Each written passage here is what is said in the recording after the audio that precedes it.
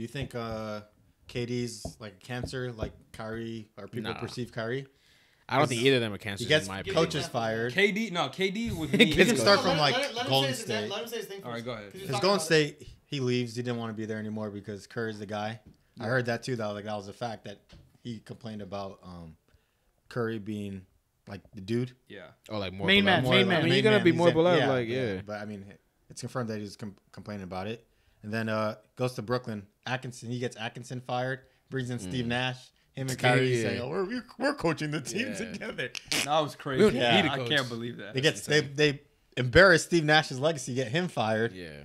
Then you ask for a trade out to Phoenix. Who was the coach after Steve? Was it Jock Vaughn? Vince Vaughn, bro. Vince Vaughn. Vince Vaughn. Then you ask out on after you sign the deal. Granted, Kyrie is the reason why you ask out, but you still ask out. Yeah, I won't blame for the Brooklyn. Then shit. you get it was Harden and Kyrie together. Then you get Monty fired. Monty's gone, and now Vogel's fired, and we have nothing to talk about for KD's success after Golden State. Not a single playoff series win. Yeah. Well, I guess that one in Brooklyn, but and then his there's no bench players. He gets all the bench players are gone, or there's no help. And then his attitude. The Suns one, I wouldn't blame him because that was a Bradley Beal thing. It was more than a KD thing. They had a good team. He hoops for sure. He does Also, what he has to Grayson do. Allen got injured. He was one of their best guard defenders. Grayson Allen's not changing the goalpost. No, I know. It might have been something like that. Yeah, well, can't forget about. But he matters.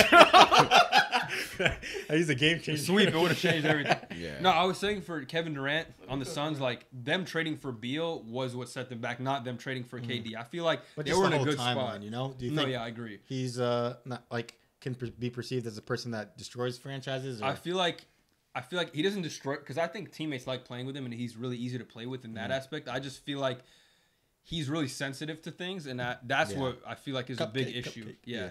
And really, it's like if things aren't going well, he's gonna make it be known that things aren't going well. Yeah, and that's really what the issue is. I don't think he has hatred towards anyone, but he's very vocal about or just he's quick to get frustrated type of thing. So and there was reports that he just stopped listening to Vogel and everybody on the team followed suit too. Yeah, I mean the best player, everyone's gonna follow what they do. Yeah, it's at the end of the day, you're the one on the court with them. What do you think, Omari?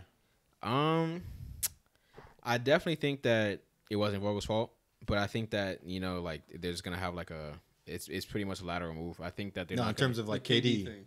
Oh, about KD's legacy? No. Do you think he's a problem? He's a cancer? He's a problem. Don't say cancer. Just say he's a problem. I don't think it's a KD issue because I agree with you that it's more of they ruined their team pretty much trading for Beal. Yeah. They lost everything that made them good. Them having Chris Paul was they took the Nuggets to 6 last year. Yeah, them having Chris Paul was huge for them. They obviously needed it. Because he got him out the way, and I believed in PG Book in the beginning, but it's obviously not working. He's a shooting. At the end of the day, he's a shooting guard. You know what I mean? You need a point guard to facilitate the offense. They're sent Nurkic. His play was good at times during the year, but he's not gonna be. What he is. Yeah, we know what Nurkic is gonna bring. But I don't think it's a KD thing. He works really well with anybody when it comes to actually on the court, and I feel like if they didn't trade away all their defense and their point guard. I feel like the center maybe they could have got over trading away having Nurkic in there instead of DA, but I think that them getting rid of their wing defenders at the end of the day is was the most damning thing. Yeah, context definitely matters, but from a black and white perspective, him doing what he does or the way that he moves and being soft or not soft but sensitive. He's not soft. He's sensitive.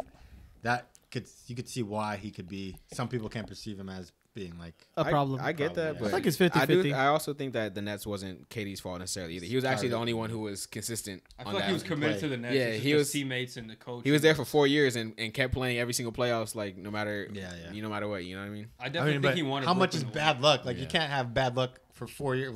After you left Golden State, how much luck is bad? I'm gonna give him a pass for Brooklyn, but. The first couple years, because it's COVID, Kyrie, James Harden trade.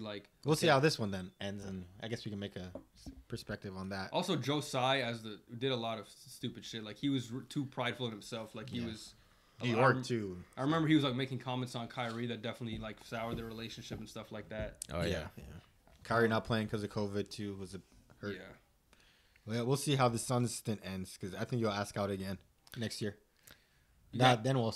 The movie stuff was on the Nets too, right? With Kyrie. What? The movie stuff? Yeah, the juice stuff. Yeah, so that was twice. Like, it was like two. But that was Kyrie though. And they made like the owner made a big deal about it. Yeah. Too. I remember that.